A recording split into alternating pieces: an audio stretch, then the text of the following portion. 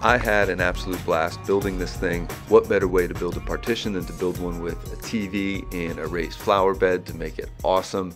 First thing that you're gonna see me do is setting these fence posts. I have an entire video on setting fence posts that I will put in the link below.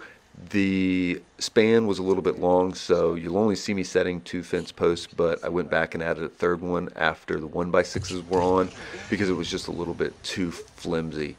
Have to save this lizard here real quick. Lizard, get him out of there. Now, once I got the fence post leveled, all we're going to do is attach 1x6s about a 1/2 inch apart.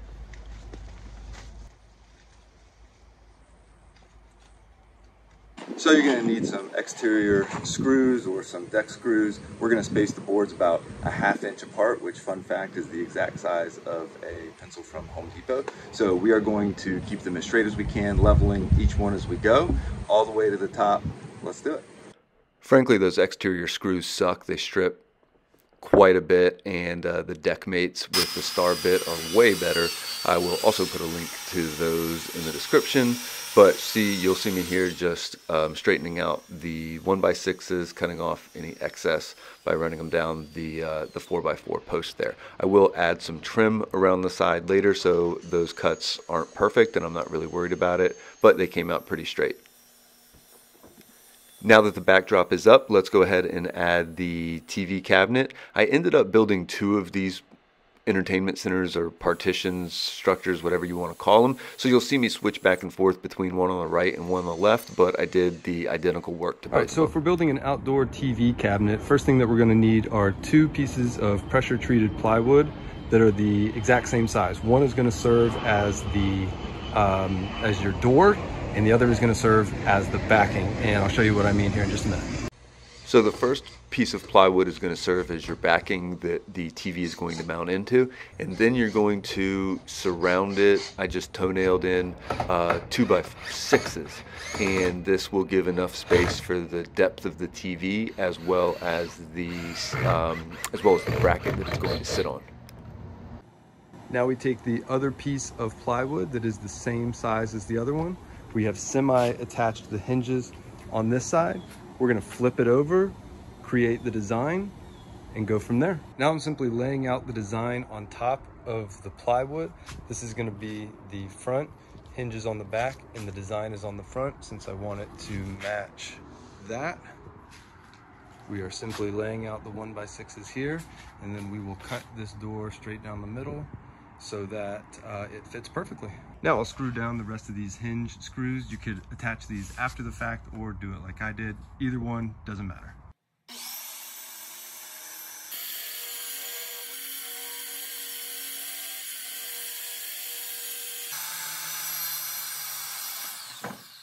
Now our goal isn't to make this waterproof, but rather water resistant. So what I've done is I closed the doors and then outlined with chalk where the border or where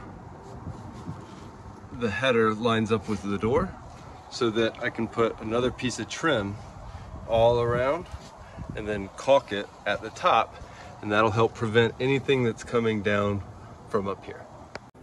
Now that we've got the trim on the inside of the door marked out, we can go ahead and caulk all the way up here and across there, as to try to prevent as much water coming through here as possible.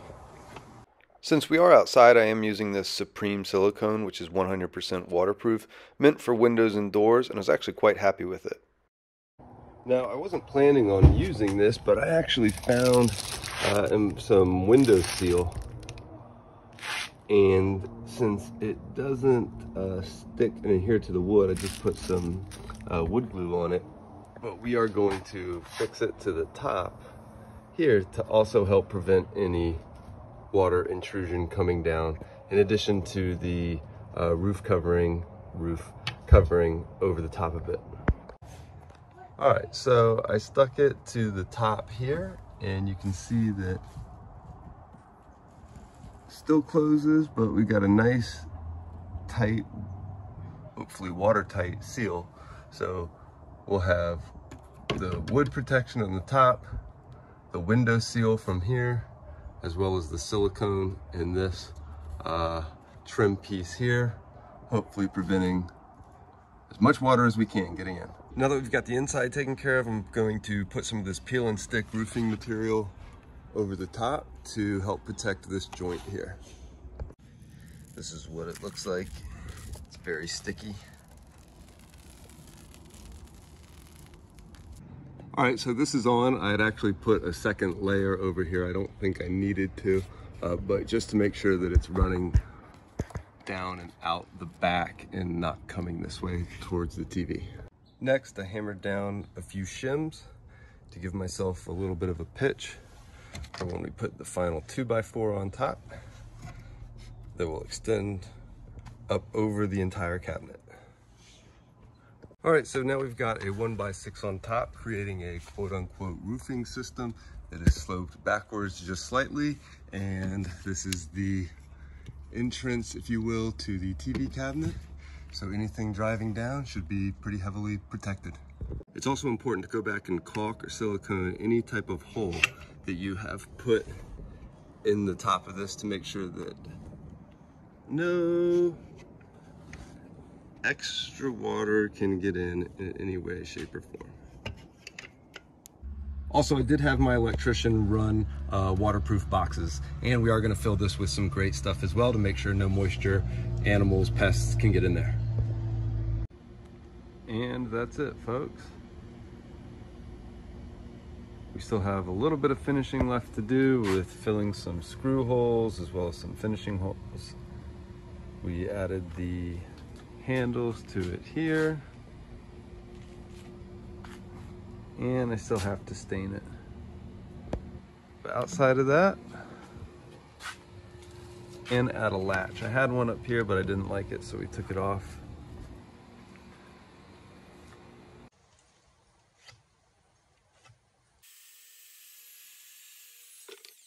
So I started making the flower bed here, and it's just some 2x4s cut to fit out. It's gonna be about 1 foot deep and about 18 inches long.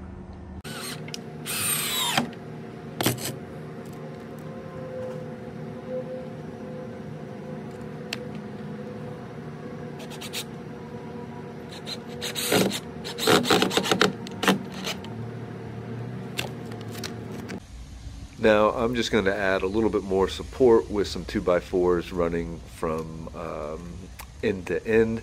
I've never built a flower bed before, so feel free to critique and criticize me all you want.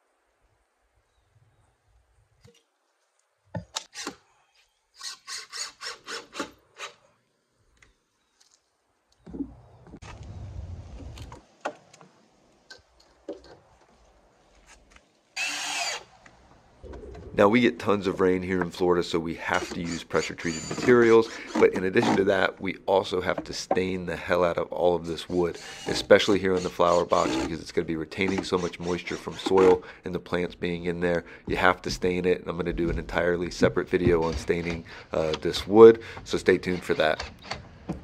Now, since this is the inside of the flower bed, I don't really care about it lining up with the 2x4s or looking pretty, so don't knock my craftsmanship here.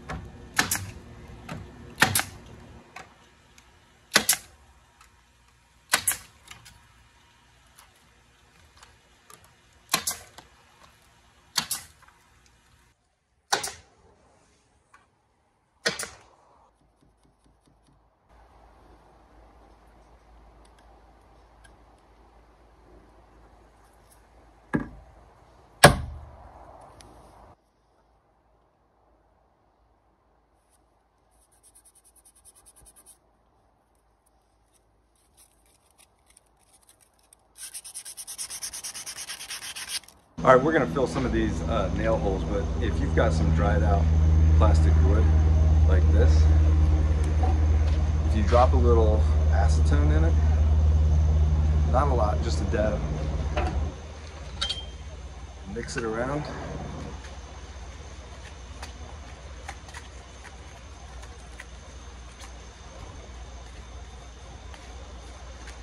Revives it, good as new.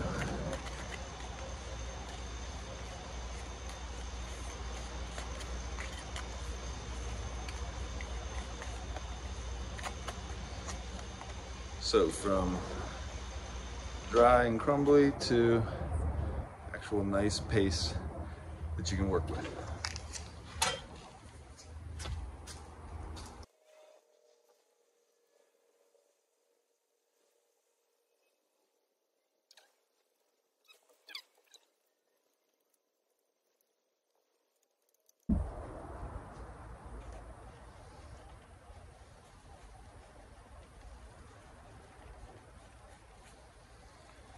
We're gonna come back and sand it down, but just kind of getting it in here at first. Make sure they're nice and filled. And it's always better to leave a little bit excess over the top.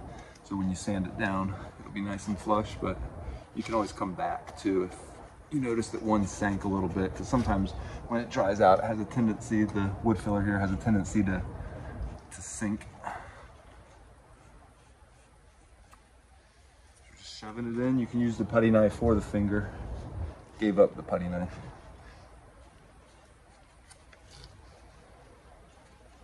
Now I like to come back and just scrape off any of the excess hardened filler. And then what we'll do next is take a wet rag, kind of wipe it down. You can do sandpaper or the rag. The rag's a little more gentle.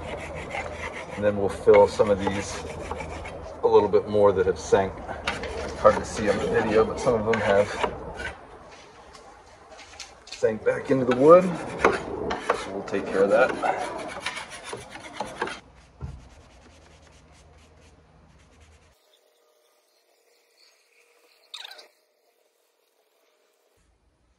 Just need to show you my dog real quick. He's so cute.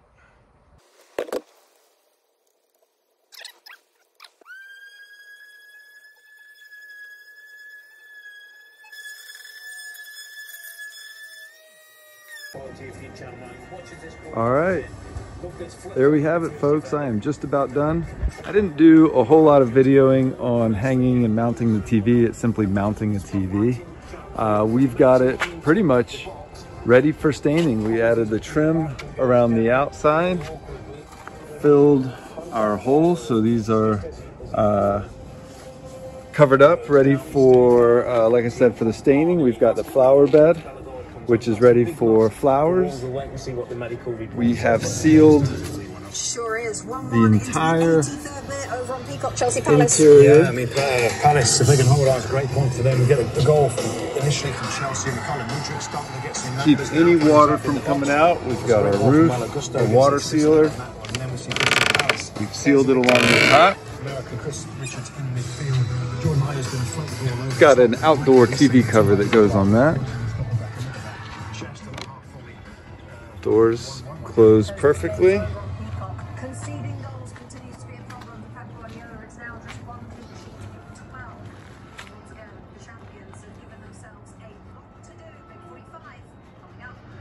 think it turned out great.